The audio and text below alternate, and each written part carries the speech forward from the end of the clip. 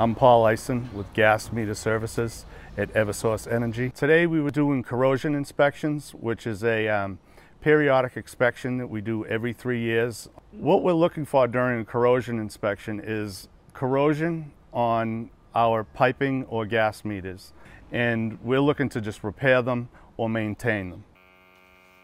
This is a combustible gas indicator. It takes air in through the wand, in through the hose, and it samples it, and it will tell me if there's natural gas present. I'll actually check a foundation wall to make sure there's no gas migrating in. And then I'll go along the pipes and the fittings to just take readings and samples of the air around the pipes and the fittings. If we do detect a problem, we address it.